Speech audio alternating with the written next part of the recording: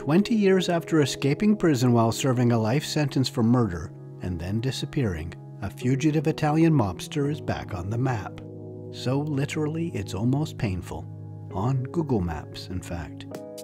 A roving Google Street View camera unknowingly recorded the mobster chatting on the street in a town in Spain, ending his decades of life on the run. The story offered a headline that captured the public's imagination this week, but there is so much more behind it. The Mob Reporter here with the inside story of this fugitive mobster, from his criminal past and clever prison escape, to his secret double life and the unusual steps police took to finally track him down in an unexpected capture that left the mobster flummoxed. "How did you find me? I haven't even called my family for 10 years, he reportedly asked the cops after they grabbed him. Well, let me tell you about it. The irresistible headlines are largely true. 61-year-old Gioacchino Gammino really was spotted chatting outside a fruit and vegetable store in Galapagar, a town of about 35,000 people on the outskirts of Madrid, Spain's capital city. And here it is. It's a quaint street scene captured by one of Google's camera cars in July 2018. We can see it clearly from all angles through the modern miracle that is Google Street View. The man we're interested in is the one in blue jeans and light brown shirt, standing at ease outside a greengrocer called El Huerto de Manu, which in English means Manu's orchard or Manu's garden. But we all know cops in Italy aren't scrolling through random street views on the off chance they recognize the shape of a wanted fugitive, especially one who hasn't been seen for 20 years. And we also see that the man's face is blurred, in keeping with Google's policy of anonymizing the people caught on its passing cameras. Here's what happened. Let's retrace their investigation. Gammino was on Italy's list of most dangerous wanted fugitives, and anti-Mafia police recently began a fresh search for Gammino sometime in 2017. From the start they knew he was likely in Spain. His past ties to the country are so well known, his nickname within the mob back in Sicily is Lo Spagnola, in English, the Spaniard. We'll come back to that in a moment. But believing he was living somewhere in the area under an assumed name, officers started chasing down leads, including internet searches. And that's when they spotted this scene on Google Maps.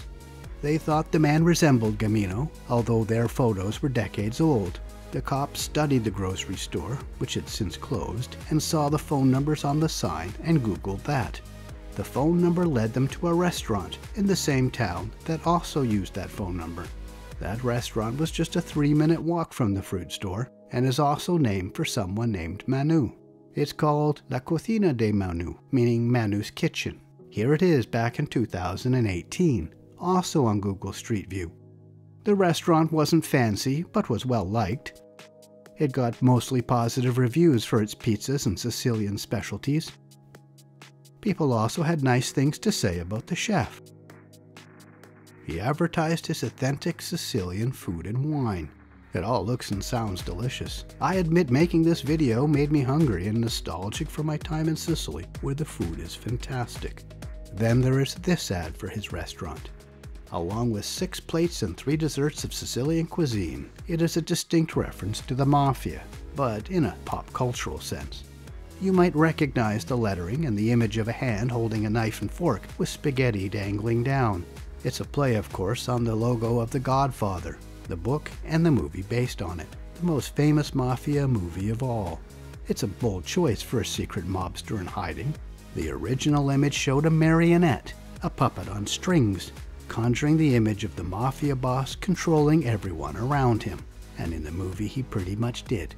In real life, for Gammino, maybe not so much. The place promoted its Italian chef, and now we know there can be truth in advertising. They did have an Italian chef. The meals were prepared by a real Sicilian mobster. The Italian officers probably got a chuckle out of this ad, but more important to them was a photo they found on dining websites, a rare picture of the chef himself, standing proudly in front of his wood-burning pizza oven. The officers compared the photo to a mugshot of Gammino, like this one.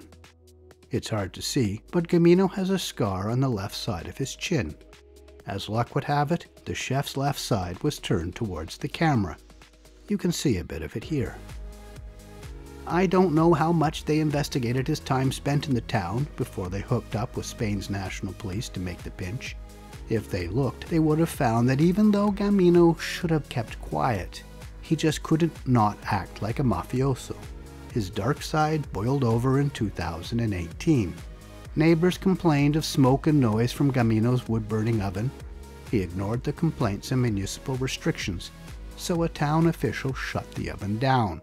There's a fair chance that wouldn't have happened if he was still in Sicily, and not long after, the official was waiting in line to buy a lottery ticket when he was confronted by an angry Gammino. Here is video of what happened.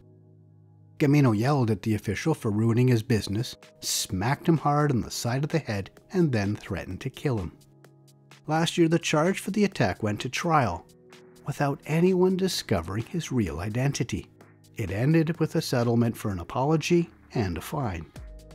Gammino's restaurant was decorated with framed photos of Italian actors and actresses, including a woman who starred in an episode of The Sopranos and a man who directed a movie on the life and death of real-life anti-Mafia prosecutor Giovanni Falcone. That one is particularly interesting because before Falcone was blown up by the Mafia, he investigated Gammino in the 1980s, linking him to Mafia drug trafficking. Gammino was first arrested in 1984 as part of the massive probe that led to the first anti-Mafia maxi trial in Sicily, an iconic event in Italy's dramatic underworld history.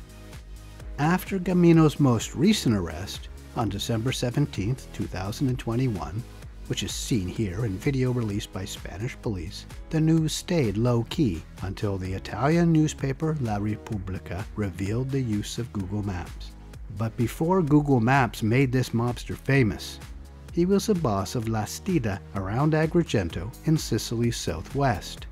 La Stidda, which in English means the Star, began in the 1980s as a rebel faction of displaced members of Cosa Nostra, the traditional and powerful Sicilian Mafia. Gammino was a nephew of one of the rebel bosses and an active participant in the feud between Cosa Nostra and the Stidda gangs. Included in all that bloodshed was a shooting east of the city of Agrigento in the summer of 1989. Stidda assassins targeted a member of the rival Cosa Nostra clan, but in a case of mistaken identity killed his brother instead. Those behind the botch hit was another pair of brothers, our Google fugitive and his older brother Angelo. Both fled to Spain to avoid murder charges. The younger brother's flight lasted only months before he was arrested in Barcelona, Spain, where they had family. He was returned to Italy and imprisoned for a life sentence. Angelo, meanwhile, went several years undetected until, in a remarkable turn, he was caught by happenstance on a Spanish street, with uncanny similarities to the Google Map revelation. Angelo was spotted in 2001 by pure chance, police said at the time, when an Italian police officer recognized him while he was out walking during a visit to Spain. It's clear this pair have unfortunate timing for heading outdoors. He also was returned to Italy and the brothers were imprisoned together in Rome's Rebibbia prison. In 2002, however, the younger Gammino escaped, with some flair I might say. You see, a movie was being shot inside the prison. There was added confusion, a lot of action, and more outsiders. One account says there was an escape attempt meant as a distraction, prompting authorities to usher visitors out of the prison. Another version says that distraction was all part of the movie, but in either case, Gammino, likely with assistance, hid among the rabble of movie extras and visitors as they left the prison's gates. And just like that, he became a ghost for 20 years. Until police swarmed out from an undercover van and grabbed him off the street. He now faces extradition to Italy to resume his life sentence. Maybe this time they'll keep better tabs on him. Thanks for watching.